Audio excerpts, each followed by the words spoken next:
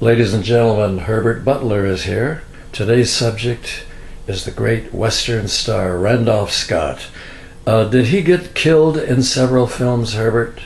Well, as I look back on his career, Randolph Scott, born in Virginia in 1898, came out here to Hollywood to make films under the influence of Howard Hughes. Helped him to get into films. Randy went to the Pasadena Playhouse to get some experience, and then soon Hollywood discovered him and used him in Western movies and other films too, comedies as well as war movies.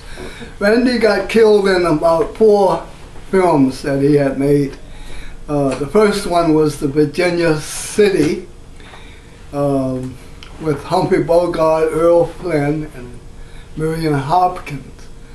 In this film, he was a rebel from the South, and somehow they were able to get a big supply of gold, and so they brought that out to Nevada, in Virginia City in Nevada, and so he was killed fighting against rebels who were trying to steal the gold from them.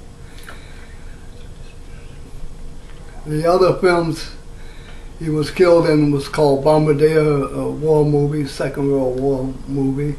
Western Union was the story of the telegraph, history of the telegraph in the West.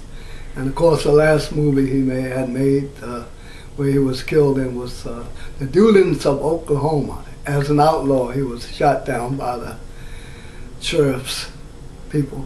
That's just great. I love hearing this. He's one of my favorite actors also.